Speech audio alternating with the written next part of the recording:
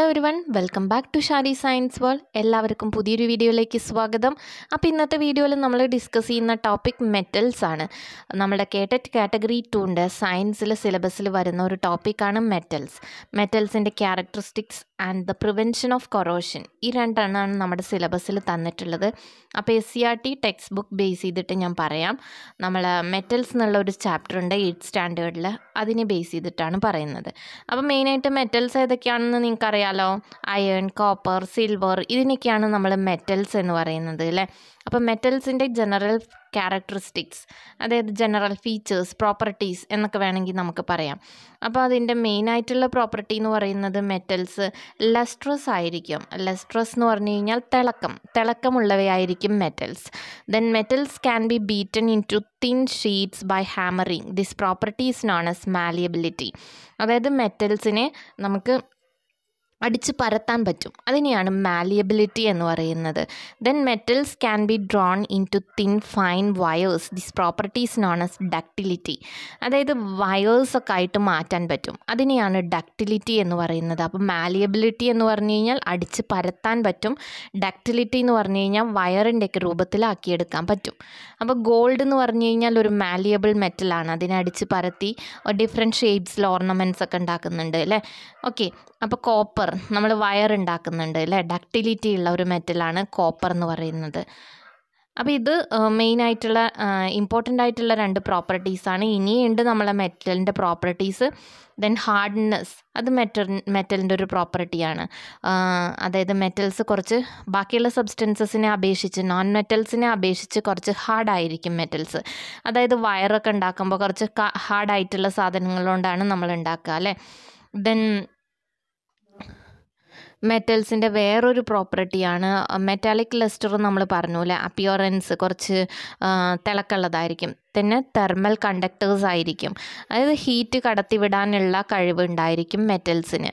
നമ്മൾ പാത്രങ്ങൾ, അതൊക്കെ മെറ്റൽസ് കൊണ്ടുണ്ടാക്കിയ പാത്രങ്ങൾ പെട്ടെന്ന് ചൂടാവുന്ന പാത്രങ്ങളൊക്കെ ഉണ്ട് അല്ലേ. അതായത് ഹീറ്റ് കണ്ടക്ടേഴ്സ് ആയിരിക്കും, തെർമൽ കണ്ടക്ടേഴ്സ് ആയിരിക്കും മെറ്റൽസ്.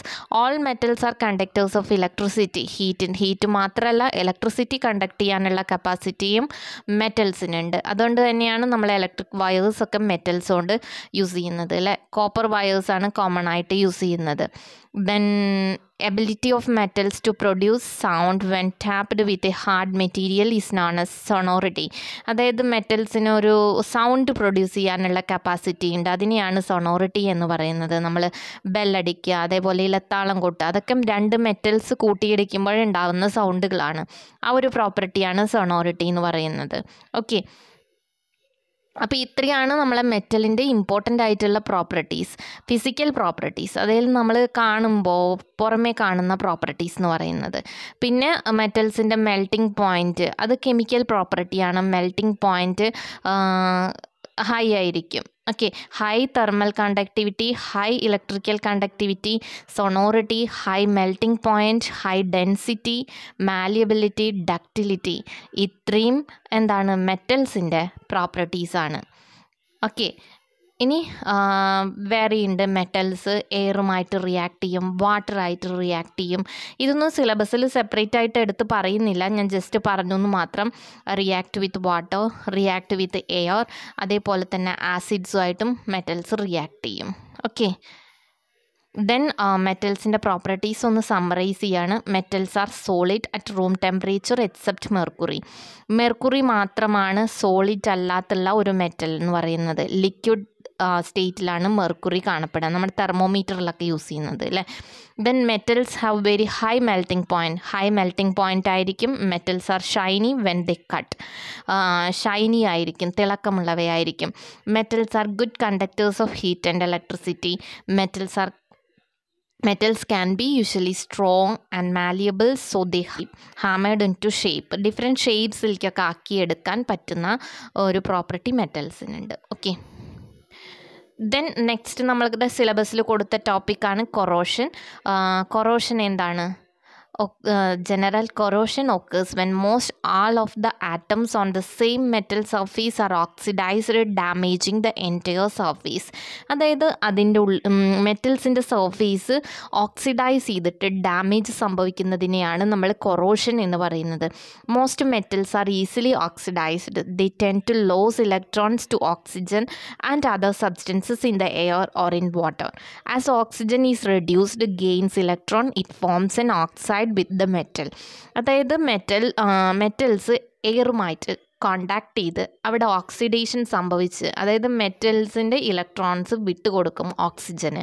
അപ്പോൾ അവിടെ ഓക്സിഡേഷൻ സംഭവിച്ച് ഈ മെറ്റലിൻ്റെ സർഫേസ് മൊത്തത്തിൽ ഡാമേജ് ആവുന്ന ഒരു പ്രോസസ്സാണ് കൊറോഷൻ എന്ന് പറയുന്നത്. നമുക്കറിയാമല്ലേ, നമ്മളിപ്പോൾ ഗേറ്റൊക്കെ മഴയൊക്കെ കൊണ്ടു കഴിഞ്ഞാൽ പെട്ടെന്ന് നാശമാവുന്നത് കാണാമല്ലേ. അപ്പോൾ എങ്ങനെയാണ് കൊറോഷൻ പ്രിവെൻറ്റ് ചെയ്യുന്നത്? ഒരുപാട് മെത്തേഡ്സ് ഉണ്ട് കൊറോഷൻ പ്രിവെൻറ്റ് ചെയ്യാൻ. നമ്മൾ യൂസ് ചെയ്യുന്ന മെത്തേഡ്സാണ് painting.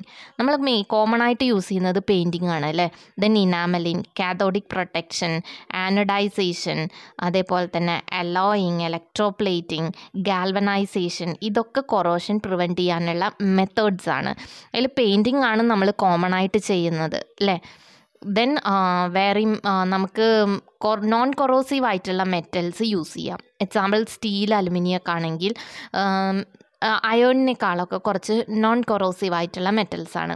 Make sure the metal surface stays clean and dry. എപ്പോഴും ഡ്രൈ ആയിരിക്കാൻ ശ്രദ്ധിക്കുക. യൂസ് ഡ്രൈയിങ് ഏജൻറ്റ്സ് വേണമെങ്കിൽ യൂസ് ചെയ്യാം. Use A coating or barrier product such as Greece, oil, paint or carbon fibre coating. നമ്മൾ paint അടിക്കുക, അല്ലെങ്കിൽ oil apply ചെയ്യുക, Greece apply ചെയ്യുക. ഇതൊക്കെ കൊറോഷൻ സംഭവിക്കാതിരിക്കാൻ വേണ്ടിയിട്ടാണ് ചെയ്യുന്നത്. A layer of back fill, for example lime stone with underground piping. അതായത് back ഫിൽ, ഒരു ലെയർ ഓഫ് ബാക്ക് ഫിൽ കൊടുക്കുക ലൈം സ്റ്റോൺ യൂസ് ചെയ്തിട്ട്. ഇതും എന്തിനാണ്? കൊറോഷൻ പ്രിവെൻറ്റ് ചെയ്യാനാണ്. Use A sacrificial anode to provide A cathodic protection system. നമ്മൾ നേരത്തെ പറഞ്ഞു ആനോഡ് പ്രൊട്ടക്ഷനും കാഥോഡ് പ്രൊട്ടക്ഷനൊക്കെ പ്രൊവൈഡ് ചെയ്ത് കഴിഞ്ഞാൽ നമുക്ക് കൊറോഷൻ പ്രിവെൻറ്റ് ചെയ്യാം. ഇത്രയൊക്കെയാണ് നമ്മളുടെ മെറ്റൽസും കൊറോഷനും, ഈ രണ്ട് ടോപ്പിക്കിനെ കുറിച്ച് പറയാനുള്ളത്. അപ്പം നമുക്ക് നെക്സ്റ്റ് ടോപ്പിക്കുമായിട്ട് വീണ്ടും കാണാം. Thank you.